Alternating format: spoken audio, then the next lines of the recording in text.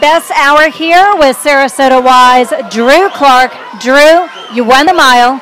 You set a new record. What was your time? I don't remember. 42. Oh, 15:42. Okay, well, congratulations. Now, did you realize you were going to be close to breaking that record? Oh, yeah, I've been training for it all season.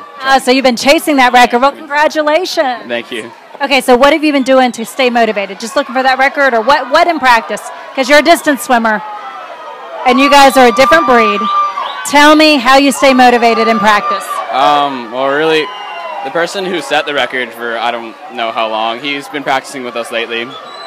So that's been pretty nice. It's kind of fun. And that's Nicholas Caldwell, who trained here as well. Okay. Yes, it's Nicholas Caldwell, yeah. Okay.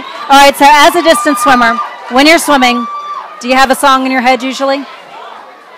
I usually have songs in my head, but it's random. Did you have one tonight? No, I didn't. No, I didn't actually.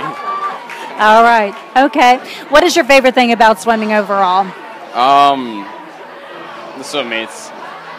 They're just a blast. You can make a lot of friends, swim fast. It's just fun. Okay. And who is your coach? Steve Brown. All right. So we've asked all the swimmers that have come up, who is your favorite swimmer today? It can be an Olympian. It can be a teammate. It's up to you.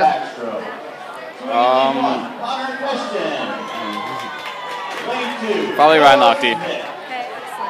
Now, how old are you? Are you aging up soon? Yes, it's my last JOs, unfortunately. Oh, gosh. Okay, so at the next level, what are you hoping to accomplish? What does the future hold for Drew Clark? Swim in college. That's it. Well, congratulations on a great meet. All right, thank you.